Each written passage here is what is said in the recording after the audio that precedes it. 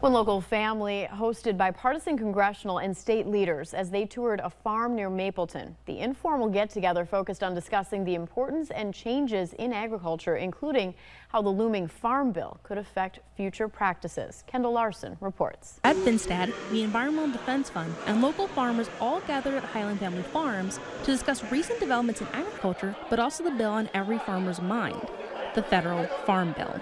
The Farm Bill impacts agriculture, from which crops are insured all the way to healthy food access for families. Congress passes one every 5 years, and the latest bill was supposed to pass in 2023. It's my hope that we can get serious about, the next few weeks and get the Senate to kind of wake up to the fact that we need to start talking and we need to start seeing what their proposals are. The discussion on the Farm Bill touched on conservation efforts such as experimenting with cover crops. And to know that the first time it may not work, but if you continue to do it, you may have an opportunity to make major advancements in your conservation and your soil and the water.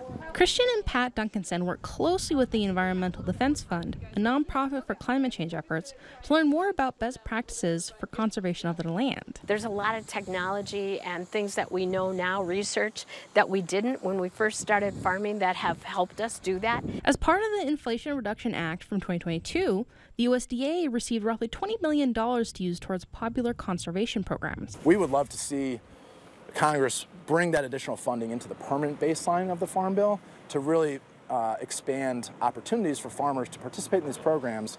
Conservation is one part of the Farm Bill, and farmers such as the Duncansons hope to see it become a bigger part of the conversation. In Mapleton, Kendall Larson, KYC News Now.